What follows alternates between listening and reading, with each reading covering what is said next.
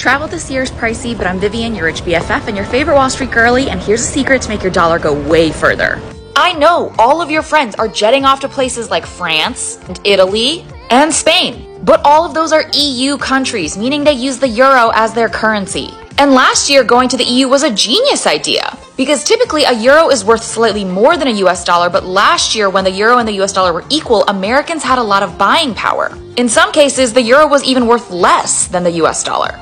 Unfortunately, since then, the exchange rate has gotten quite a bit worse for US citizens and quite a bit better for EU citizens. These days, you'll need somewhere between $1.10 and $1.20 to get you €1, meaning your dollar is now worth less. So what's the solution? Go somewhere where the exchange rate is strong and in favor of your home currency. If you're US based, great places to consider include Turkey, Argentina, Vietnam, Cambodia, and Canada. I practice what I preach, so I'm headed to Bodrum, Turkey at the end of the summer. Let me know if there's anything I have to do.